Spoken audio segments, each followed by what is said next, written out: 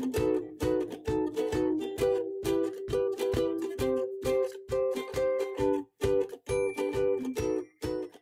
it's Sam and I'm back with another video for lawnfawn. Today I'm making a card using the Shadow Box card dies, the Little Woodland Library stamp set and dies, and the Little Woodland Library add-on stamps and dies. Of course, I'm starting my card like I start 99% of all my cards by coloring.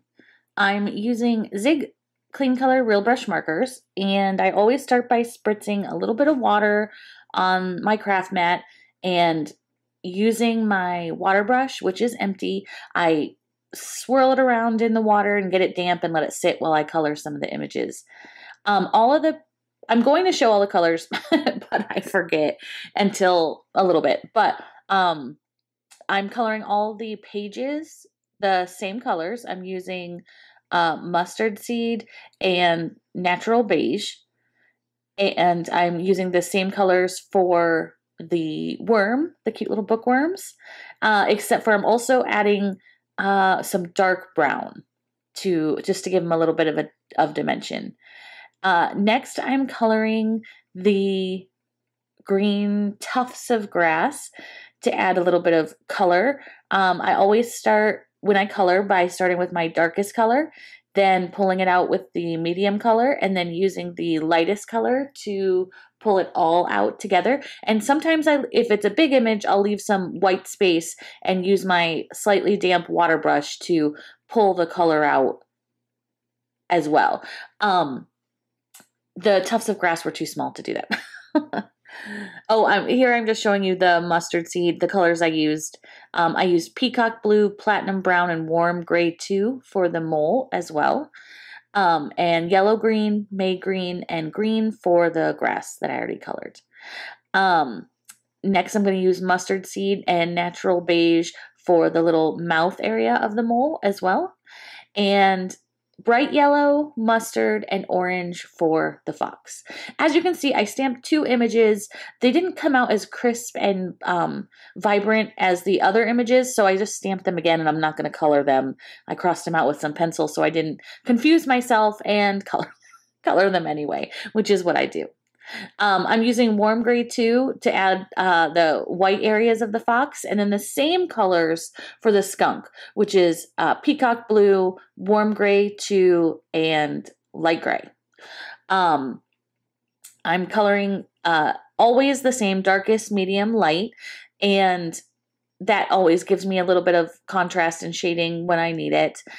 Same warm green 2 for the white areas of the skunk that I used for the fox.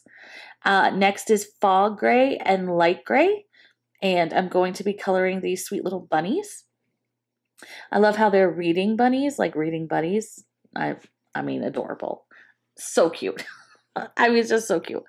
And I think, is this when I start coloring the books? No, not yet. I'm using mid-brown mustard and natural beige. Same colors I use for the squirrel. Same colors I use for the bookworms for the squirrel. And I always color when I'm using my markers in a circular motion. That gets rid of any kind of brush streaks. So that's what I'm doing when I color all my images. Next, just a splash of light blue on the glasses. And now I'm going to be coloring the books. I am using rainbow colors. Shocking. I know. I should have warned you. Mid-brown, carmine red, and scarlet red for the red book. Orange and bright yellow for the second book. Mustard. I'm so sorry. Mustard, lemon yellow, and yellow for the third book. The next set of books uses the same as the greens, which is yellow green, May green, and green. I do color in the little oval with the mint green. And then the next set of books is turquoise green, light blue, and mint green. Then I'm using the same sort of colors. I'm using Persian blue, turquoise green, and light blue. And then I'm actually doing 2 sets of purples for the last 2. Lilac and violet, which are a little bit cooler blue tones. and then light violet and purple for the last book. And any other time I'm using these colors on the books, I'm using the exact same color combinations. This last book is the last new color I'm introducing. It's natural beige and pink. And every other color that I'm using, I've already shown you the color combination. So again, the light blue for the glass is the same as the glasses. This yellow book for the fox is the same as the yellows I used for the yellow book. This mint green is the same as the mint color, and blah, blah, blah, so on and so on. I really love how you can color these critters in like neutral colors like grays, dark grays, browns, and then add a fun, happy like pop of color with the book that they're holding. I think that's just so adorable. I am a huge fan of reading. I read all the time, and I buddy read with my best friend. We do 2 books a month together, and that's the most fun thing ever. And so when I had to pick what am I going to make a card today? It was like a no-brainer. I have to use this cute little set. It's like perfect. And it has a little library. I mean, the nerd in me it's working overtime here. I love that idea. I'm coloring the little library in the same browns that I colored basically the squirrel in, different ratios. I'm using mustard, natural beige, and dark brown. And I'm just starting to add a base coat with the mustard color, and then using my very slightly damp water brush to pull out the color. Then the dark brown at the top of the little roof, mustard to pull it out. Same at the base. Dark brown, mustard, and a little bit of light beige at the bottom. I did think it was dark, so I used my water brush to lighten it just a little bit. And I'm using some of the grays to add, for the frame and the doorknob that I've already used on other images. These last little bits of books with the titles, which, FYI, bravo to the titles. They're Harry Potter. Cutest thing ever.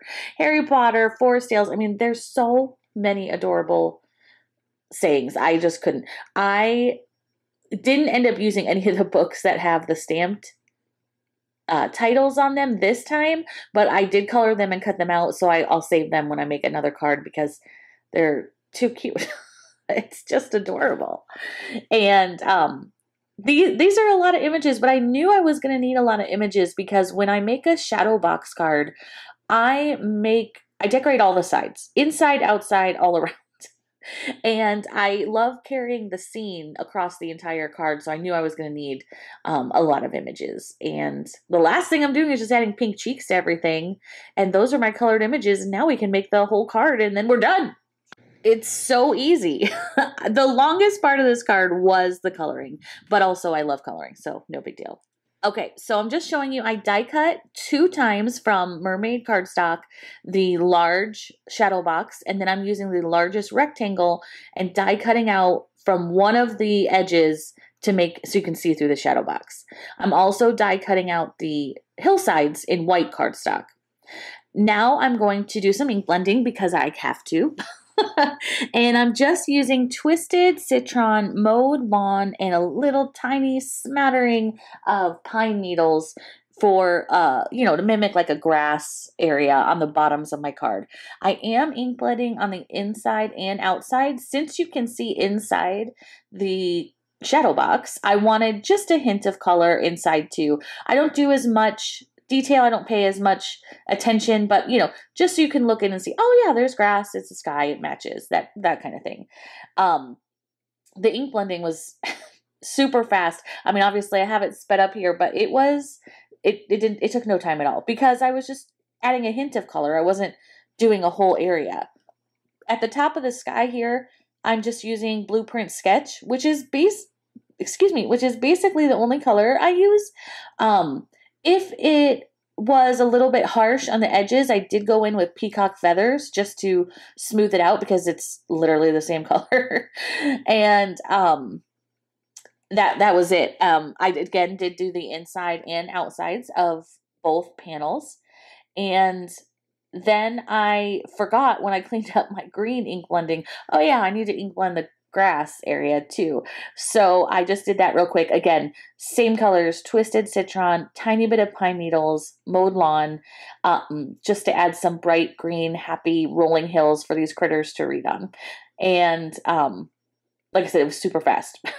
I did speed it up, but it was super fast. Next, I decided, because I can't help myself, and I apologize, to splatter on my card. I'm using Blueprint Sketch and peacock feathers and some water and an old paintbrush.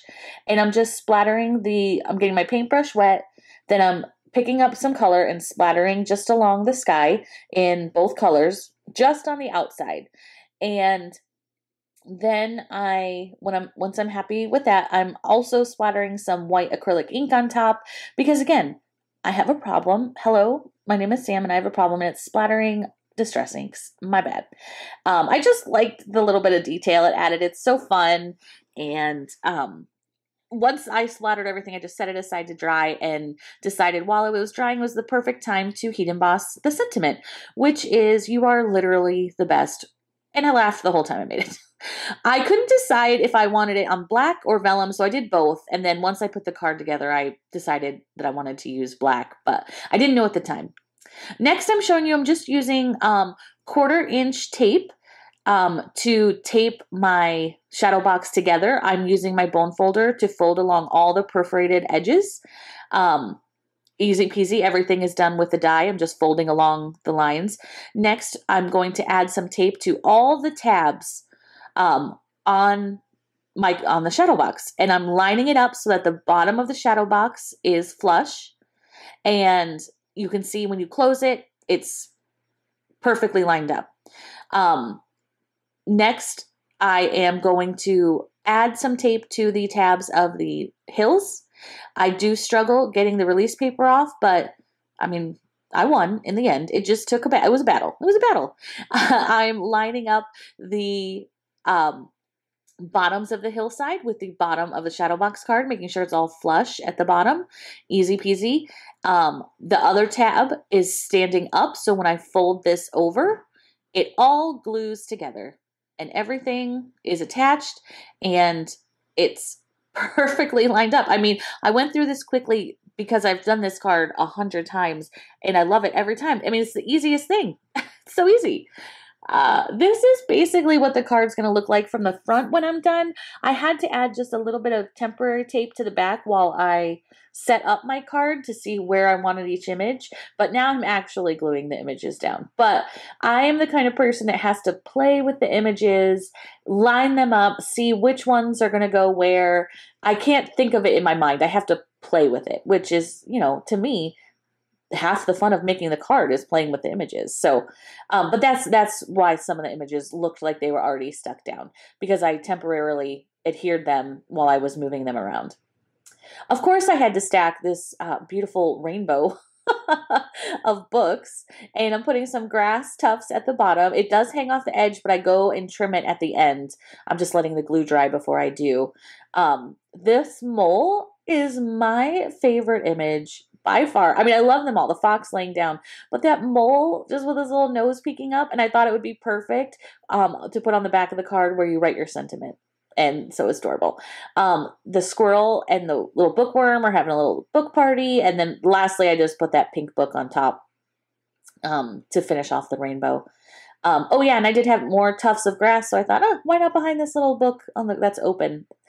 And that's the card. I love everything. I love the dimension. I love each little tiny scene of the little bookworms and the critters reading. I did decide while I was showing this here that I wanted to add, there's a little sentiment in the little Woodland Library add-on stamp set that says flip. And I thought it would be so cute to add where the squirrel is reading, because he's just like so into the book he's reading and flipping the pages. Thanks so much for joining me and making this card with me, and I hope that you're inspired. Please check it out on the lawnfawn blog and have a great day. Bye!